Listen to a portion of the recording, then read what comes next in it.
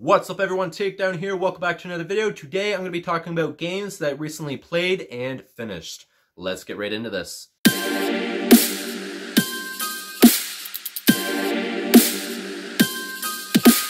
Okay, so for this video, I'm hopefully going to turn it into a mini-series here on my channel, where I basically talk about games that I've recently played and finished.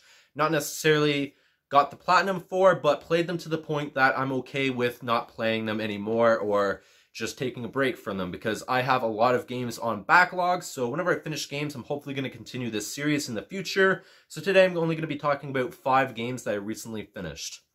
Up first is Batman Arkham Knight, which is basically a free roam Batman game. It is a lot of fun. There is the main story, which focuses on Scarecrow, which is really in depth. It's very interesting what happens with your mind whenever you're playing the game, because Scarecrow does some weird things.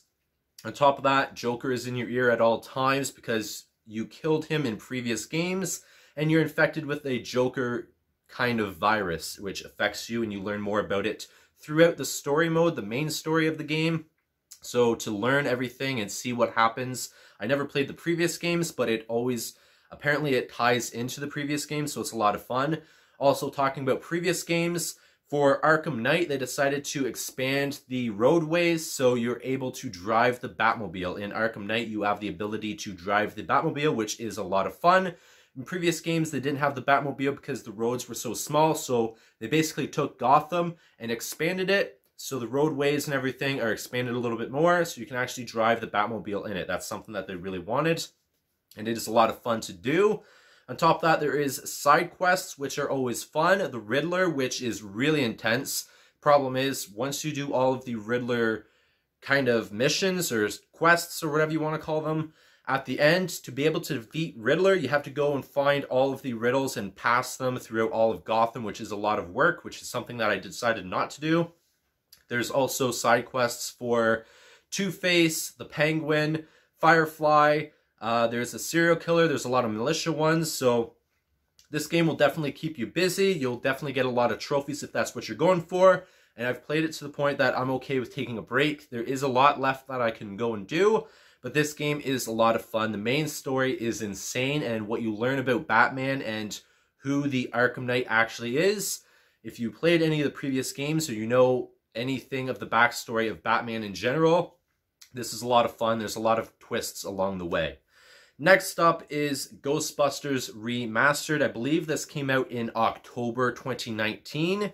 And this game here is the remastered version. The first one came out in 2008, which marks the 25th anniversary of the first Ghostbuster movies.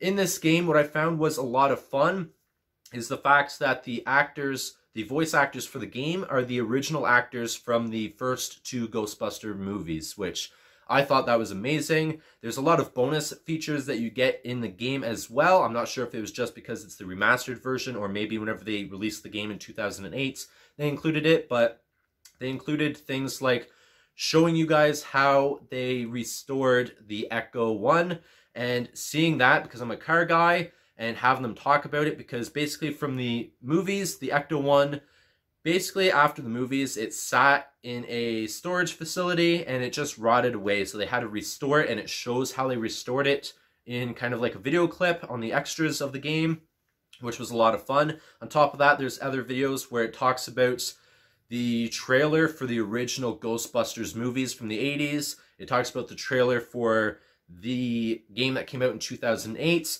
The bonus features have the actors talking about what it meant to them to have made this video game, because a lot of the actors from the original ones who are the voice actors for this game are saying, and it has this in the extras as well, that they consider this game the 3rd movie because of how in-depth it was and how it brought everybody from the original cast back together. So that was a lot of fun.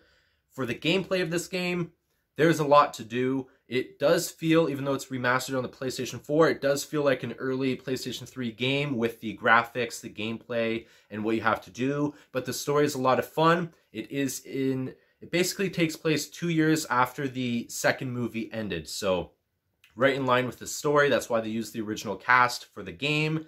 It's a lot of fun. I'd highly recommend it. I believe it's on sale I think I got it on sale for like $33. I think it's regular $40. It's definitely a short game. I think there's only 10 levels and it won't take you long to beat, but all of the extra footage meant a lot, and it was really interesting to see how they created the game. So I thought that was awesome. And next up is Uncharted 1, 2, and 3. Basically, the reason why I wanted to play Uncharted Drake's Fortune, Among Thieves, and Drake's Deception is because I did play them. I did play the first two on the PlayStation 3 whenever I got my PlayStation 3. And whenever I purchased my PlayStation 4, it included the Uncharted Nathan Drake Collection.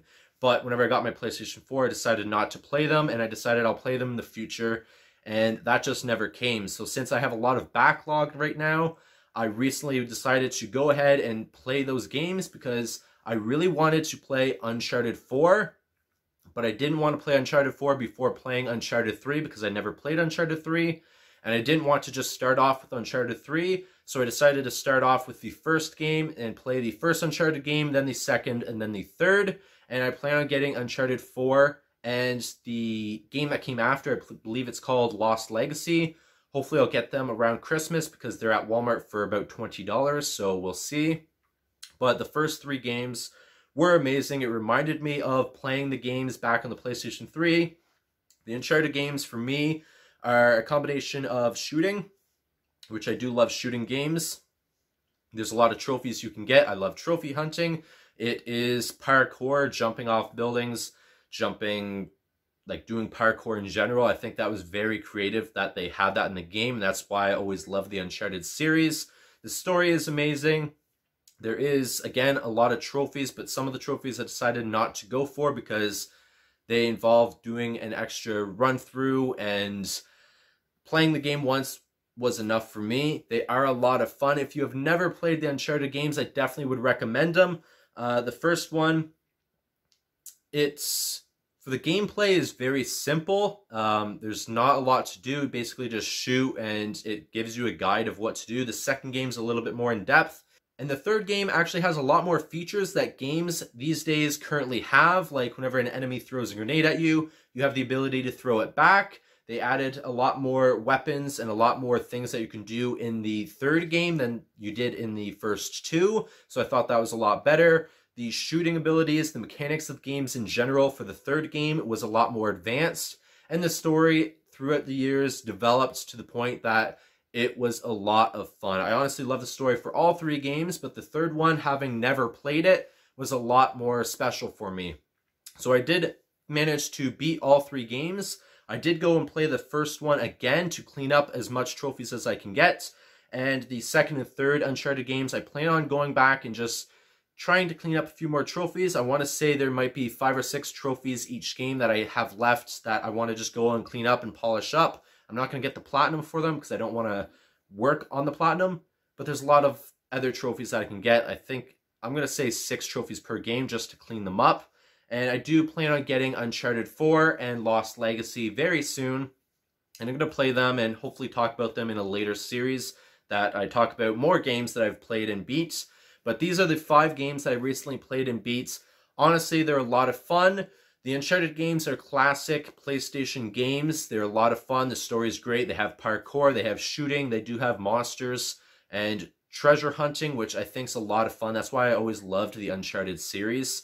Ghostbusters was a lot of fun. It reminded me of the original movies. So if you're a fan of Ghostbusters, I recommend checking out this game. And Batman Arkham Knight, it's a great open world game, and I definitely would recommend it whether you are a person that likes open world games or somebody that is a fan of Batman. You're going to love this game. It's a lot of fun. So I hope you guys did enjoy this video. I'm going to leave it here. Please take care. Peace.